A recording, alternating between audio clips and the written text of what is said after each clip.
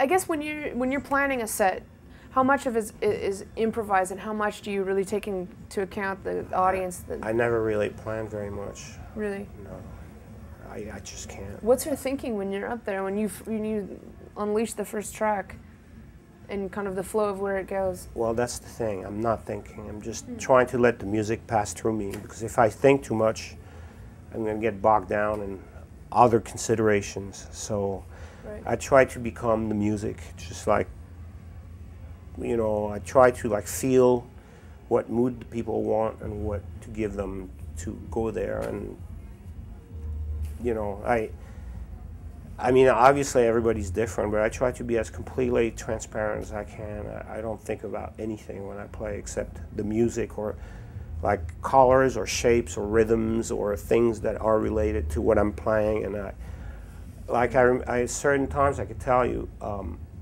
like it got really, really intense, certain parties I played. I remember specifically one party, she was there in Tokyo. It became so intense, I lost speech.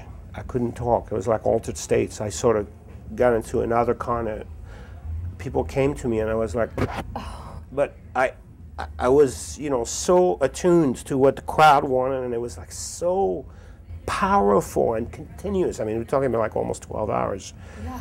And I lost, like, you know, I could say yes or something, but that was about it, because really I thought about it later on. I mean, it's not something that happened a lot, but, you know, because that particular event was really absolutely intense, mad packed, over 1,000 people in a small space, and continuous like energy and I realized that I had gone to that state where instead of using the verbal sort of interface between my brain and people and all that, I was really not able to dedicate any of what I was doing to that, because I was fully absorbed by the music, what they wanted, and you know, there was this sort of non-verbal thing that I was speaking with the records kind of thing, you know?